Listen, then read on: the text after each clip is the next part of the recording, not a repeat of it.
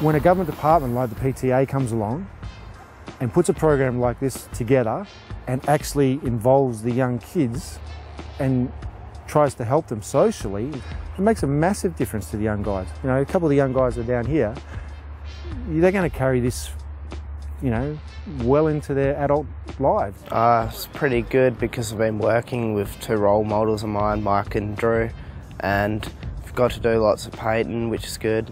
I like to do it legally. Don't really like the illegal stuff because you get done for it. I know there's a lot of kids out there vandalising and they don't really know why they're doing it, and there's no one in there kind of setting a standard. I guess we're trying to kind of go, well, this is what you can do, and we're willing to show you some of the things we've learnt.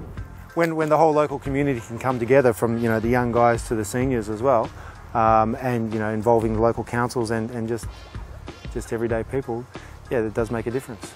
It makes a difference for the area, it brightens the area, it gives ownership to the area.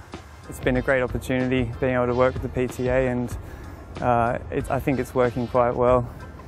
We've had no tags on this wall since, and so it's a kind of two birds, one stone, and that we create art that the public can appreciate. It's not just graffiti styled lettering or anything like that.